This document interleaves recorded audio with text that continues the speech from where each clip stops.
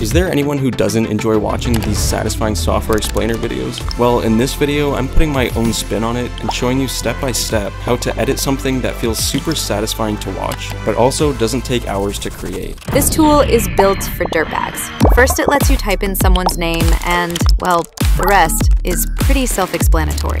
We have 3 pricing tiers, and the $300 one lets you activate their iPhone camera so you can spy on them. Make sure you leave a comment below on what you guys want to learn next. So really quick, I'm going to show you how I generated that woman's voice that made the edit sound very premium. So as far as I know, 11 Labs is the best, and it's free. As you can see, I have 10,000 credits, and all I did was make an account. So make sure you have the Studio 3.0 selected, which is the best. And as for the voice, I selected Jessica. Now all you have to do is type in what you want her to say. And then from there, you can just select Generate Speech. Hello there, buddy. What's up? So now we're in DaVinci Resolve. This is the entire animation here. So we're going to start with this one right here, just because before that is just basically text animations. So I dragged on a Fusion composition clip onto our timeline here, and then we can go to the Fusion tab. As always, I'm going to start with dragging on a background and then connecting it to the media out. We're going to leave this black for now. I'm going to hit Shift Space and add in a grid node.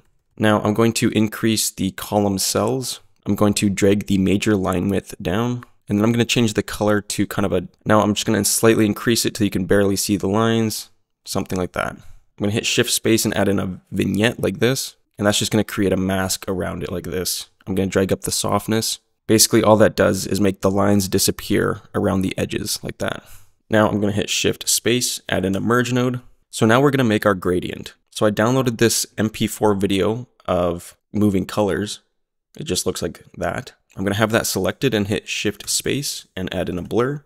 And then I'm going to increase the blur size just like that. Now we're going to hit the media in 1 and select the rectangle mask. And we can play around with it further now. So I'm going to drag the corner radius all the way up like this. I'm going to drag the height down, and then I'm going to drag up the soft edge. Now if we scroll through, we have a nice gradient overlay. Now I'm going to add in a transform, and then I'm going to size it up just a little bit. Now I'm going to select the merge and hit Shift Space, add in another merge. I'm just going to quickly create the liquid glass effect. So I'm going to hit Shift Space and add in a displace node, and I'm going to connect it to the green output. I'm going to connect this merge to the yellow output, click the rectangle mask and connect this to the green output. And then this blue output from the merge goes to the rectangle like that. Now with the displace node selected, I'm going to change the offset to -1. And then with the rectangle selected, we can create our shape. So if we drag in this screenshot, we're creating a shape like this. So I'm going to drag down the height and the width a little bit, and then drag up the corner radius all the way. Now with the displace node selected, we can change the refraction strength to -4. And then I'm going to drag up the spread slightly, just like that. Now if we scroll through our timeline to a more colorful point, we can see it a little bit better. Now something I'm going to do to make this stand out a little bit more is select this merge, hit Shift Space, add in another merge. Now I'm going to select this media in 1, which is the colorful background. I'm going to hit Command Copy and then paste it here and connect it to this merge. Now I'm going to select this rectangle shape, hit Command Copy, and then click over here, Command Paste, and connect it to here. Now it's contained in the same shape. So now if we play it, we have something that looks like this, pretty nice. I'm going to quickly animate this jumping in. So on the first frame, I'm going to select the rectangle, and I'm going to drag the width all the way down till it's a circle like this.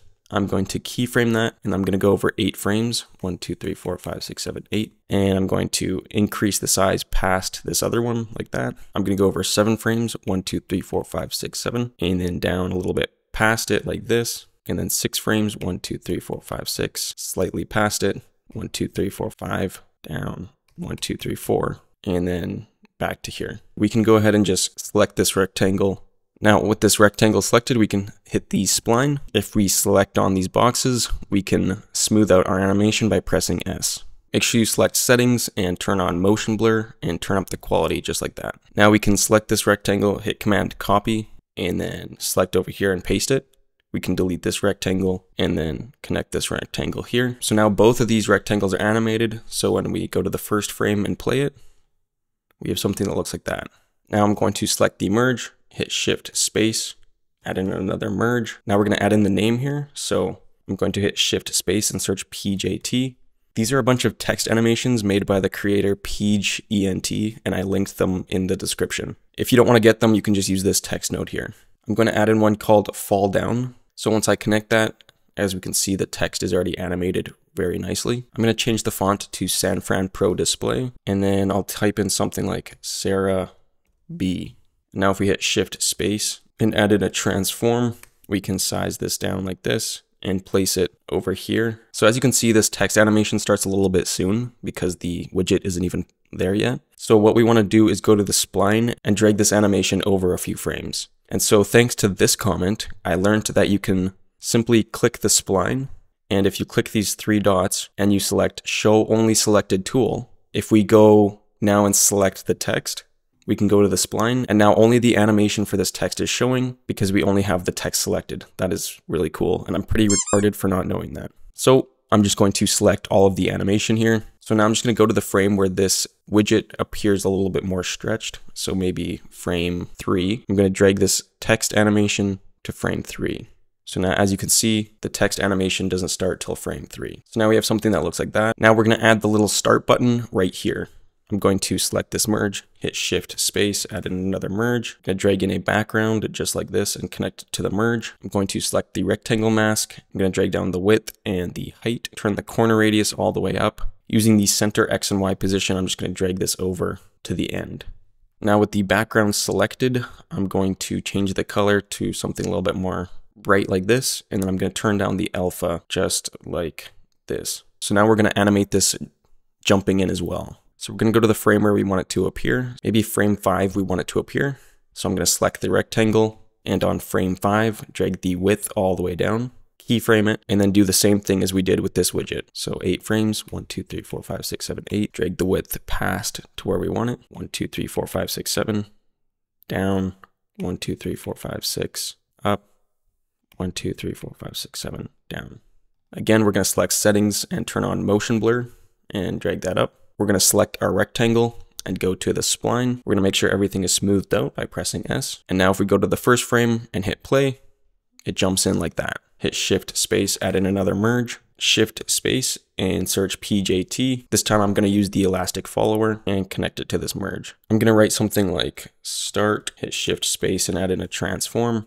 We can size this down and drag it over top of this. Now again, the lettering starts way too soon, so we're going to go to the frame where we want it to start, so probably about frame 5. With the text selected, we're going to go to the spline. I'm going to select all of this and drag it to frame 5. Something I'm going to do really quick is on our button here, I'm going to select the background, hit Shift Space. I'm going to add in an edge detect, and I'm just going to select this box. I'm going to turn down the edge width, turn down the brightness, and turn up the blur. Now we have a bit of a glow and it looks a little bit better. As you can see, when the mouse touches this button here, it turns pink and then a bunch of more widgets pop up. And that's around the halfway point. So I'm going to select the merge, hit Shift Space, and add in another merge. And I'm going to drag in this mouse widget I found. And if we connect that, as you can see, it looks a little bit more 3D. But if we hit Shift Space and add in a transform, we can size this down and then place it towards the bottom. Now, if we go to the first frame, we're going to keyframe the angle and the X and Y position. I'm going to start the angle like minus 49. I'm going to go to about frame 40, and I'm going to drag this up and over just like this. And then I'm going to put the angle something like that. So now we're going to select settings and turn on motion blur. And then again, with the transform selected, we'll hit the spline. I'm going to turn off the angle, and then we can select this and press S and drag this out a little bit. So now it starts fast, and as it approaches the button, it slows down. And then for the rest of this animation, we're just going to kind of have it hover there. So I'm going to select this media in, hit Shift Space, and add in a camera shake, turn down the speed and the overall strength, and that way it'll just kind of slowly hover and move. So as this mouse touches the button, we want it to turn a different color. So we're going to find the frame right before it touches. So frame 33, we're going to go to this button, which is right here. And we're going to keyframe all the colors. So this top keyframe here. And then we're going to go over 2 frames, 1, 2. I'm going to select the color, and then we can change it to whatever color we want. I think in this case with the gradient, kind of a dark strawberry red matches the best. So like maybe something like that. We can change it later. I'm also going to have the button increase as it touches. So we're going to go back to this frame. I'm going to select the rectangle, and then I'm going to keyframe the width and the height. And I'm going to go over 2 frames, 1, 2. I'm going to increase the width and increase the height. Right when this mouse touches the button, we want a second widget to pop out beneath this. I think I'm going to do a liquid glass widget again. So we can just come over here, select all of this like that, copy it, come over here and paste it. Now holding down Shift, clicking and dragging, we can bring it into the timeline, make sure everything's connected, and then reconnect everything. Now for this second widget, I don't need it to be as dark, so I'm going to delete this second one just like this. And now I can select this rectangle here, and I can use the center X and Y position and just drag it down. And with the height, I'm going to also drag it down so it's thinner. Now right now I'm kind of liking this glossy look, but if you want this to be more blurred, hit Shift Space, add in a blur, and connect it in between these two right here. And then we can increase the blur size for however blurry you want it. I might do that later. For now, I'm just going to turn it all the way off. So as you can see, if we go to the first frame, these appear at the same time, and we don't want this to appear until frame 33. So we're going to go to frame 33. And so now we're going to select this rectangle, which is the animation. I'm going to select the spline. I'm going to select everything like this. And then I'm simply going to drag this entire animation over to 33. Now, one change I'm going to make is on the first keyframe of the animation. So right here, we're going to drag the width all the way down. That way it's invisible until frame 33, and then it pops out. So you guys can actually pick whatever you want to put inside this. You can find something on Motion Array, like a loading bar or multiple widgets. In this case, the video I was talking about was kind of like a spy software, so I just wanted to put like a disclaimer before you press start. So in that case, we can just add in a normal text node like this. We can animate it writing out. So I'm going to select this merge, hit Shift Space, add in another merge, connect this text node to that merge. I'm going to change the font to San Fran Pro Display, and then I'm going to make the font super thin. So I'm going to go with something like light. So now you can write here whatever you want. So I just wrote out a normal sentence, and now we can size this all the way down to how small we want it. I'm also going to select H anchor as this one so that it lines up on this side. And then we can hit Shift Space and add in a transform and position this where we want the first line to be. So maybe right something like that. So if we go back to our text node, I'm going to come to that spot right here and press enter. And now we can see that we can write more things to make it equal. So as you can see, I just wrote a few more things. So that's kind of equal 2 lines. I'm going to select the transform and then just drag this down like that. Right on frame 38, I'll have it start. So I'm going to keyframe the right on. Now we can go over however many frames we want the animation to last. So a couple seconds, so maybe frame 80. And then I'm going to keyframe the right on again. I'm going to go back to this first keyframe, which is frame 38. And I'm going to drag this right on all the way down. And so now as you can see, if we scroll through our timeline, the writing starts and doesn't stop until frame 80. So when this thing comes in, I also added the title of the website, which is trackher.com, which I just made up. So I'm going to select the merge, hit Shift Space, add in another merge, hit Shift Space, search PJT. And I'm just going to add in the fall down animation again, and I'm going to connect that to the merge. Now I'm going to hit Shift Space and add in a transform.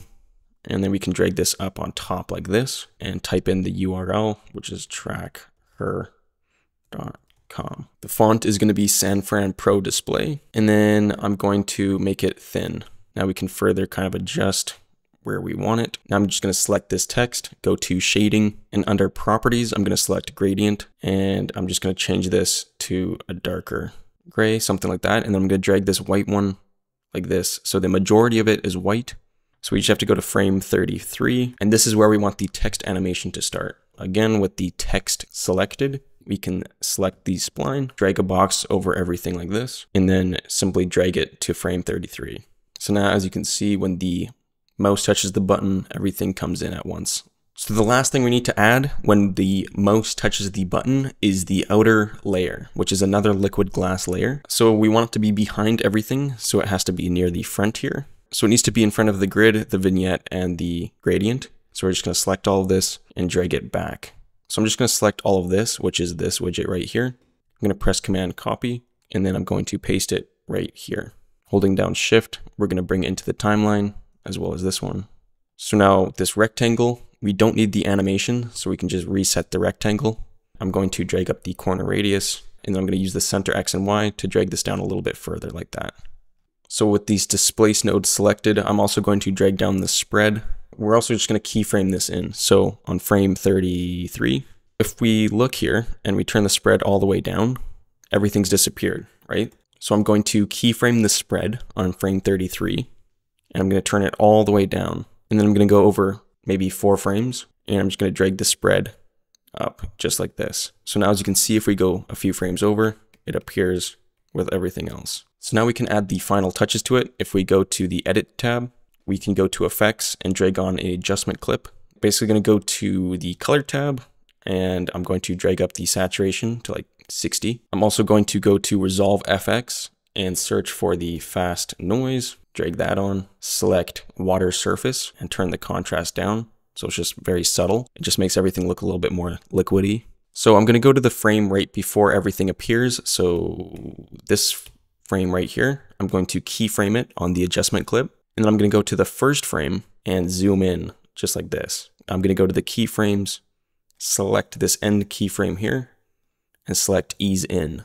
And now it zooms out as that appears. And just before this animation starts here, I'm going to add in another adjustment clip on top of this. And this adjustment clip, I'm going to zoom in. I'm going to position it over a little bit like this. I'm going to keyframe it on the first frame of this adjustment clip, go to the last frame, and then I'm going to drag the position over the other way. And then I'm also going to go to the first frame again.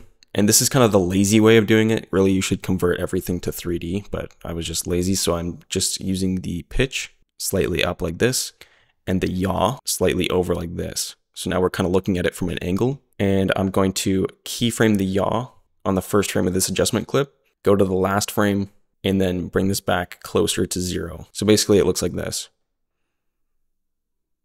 It's basically just the illusion of a second camera angle.